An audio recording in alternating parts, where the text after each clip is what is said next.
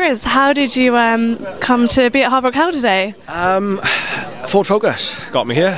Like I said, long story short, my manager is someone called Alan Niven, who many moons ago managed Guns N' Roses, and I think in his kind of Hollywood days must have got friendly with Little Caesar at some point, and he's very friendly with them, and just kind of gave Ron a call the other day and asked if he was up for letting me up on his stage. So very kindly, Ron and the rest of Little Caesar just kind of were very accommodating and had me up there to play with Rum Coke. So yeah, absolutely incredible experience, great fun, great band as well. I mean, underrated band, definitely.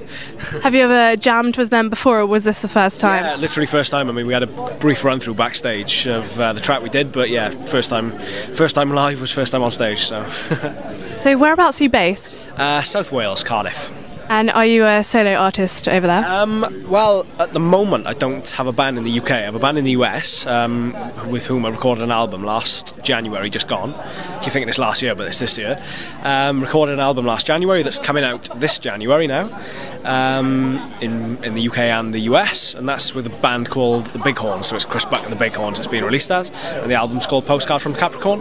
I was in a band in a UK-based band up until last November. We split up, unfortunately, so very kindly my manager Alan and his wife Heather got me straight across the US, and I spent 3 weeks in a recording studio with some absolutely incredible session musicians, and just kind of people who'd see if they were up for it, playing with some long-haired Welshie, and kindly they were. So yeah, so I've got an album coming out in January.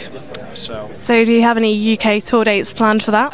Not as of yet. On the band front in the UK side, I'm still looking for the perfect singer. So if anyone fancies a shot, yeah, at the moment, like I said, over in the UK, I'm still looking for the perfect singer. I've got an incredible band together in the US, so who knows what the future holds? Maybe some US dates first, maybe. But yeah, we'll see how it all unfolds. So have you got a band name for the new band? Yeah, the Bighorns. We're called Chris Buck and the Bighorns, and the album's called Postcards from Capricorn. So, and that's due to be released in January. So, brilliant. What is it being released on via? Being released in the US on Fontana, which is a part of Universal, and in the UK on a company called Spine Farm. Yeah. So. Any interesting stories in producing the album? I mean, it was an incredible experience from start to finish.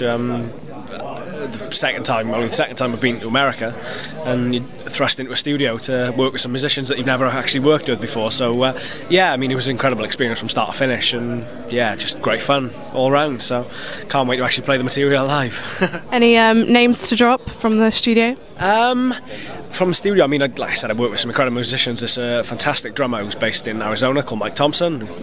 Hiya, if you're watching. Yeah, absolutely incredible drummer, absolutely incredible bass player called Jimmy Mac, who down the years has worked with Sly Stone, Marvin Gaye, some incredible names.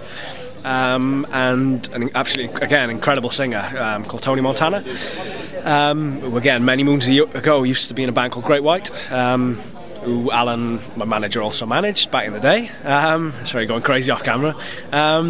Yeah, and about, it would have been in October of this year, I had a phone call off Slash asking me to go and jam with him at the NIA in Birmingham. So yeah, to 10,000 people about 2 months ago, I got and did a blues jam with Slash. So that was a pretty incredible experience, if we're on the topic of name dropping.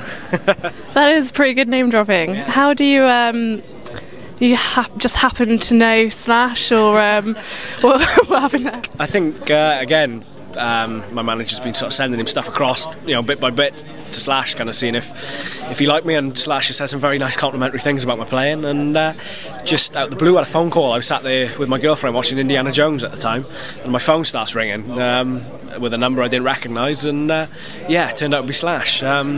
Just asking if I was about on October 9th. I was had to cancel first because I was washing my hair, but I thought about it, and yeah, I went along to the NIA in Birmingham and got up and did a blues jam with him in his band. So yeah, it was absolutely incredible. So pretty good stuff.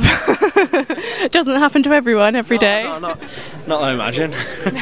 So where should people be directed if they want to check out your stuff online? My website's probably a great start, which is www.chrisbuckguitar.com, or YouTube, again, just put